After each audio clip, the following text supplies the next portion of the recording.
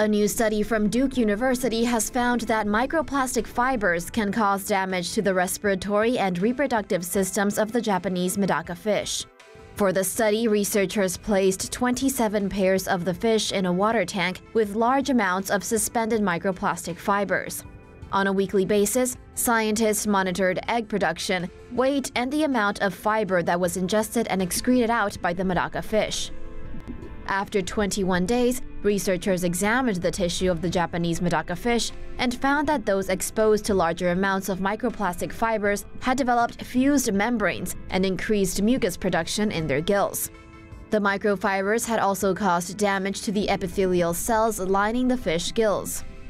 Female fish exposed to the microfibers had been found to produce more eggs over this period of time. The study also found that microplastic fibers residing in fish guts may release harmful chemical coatings that could leak into the bloodstream of the fish.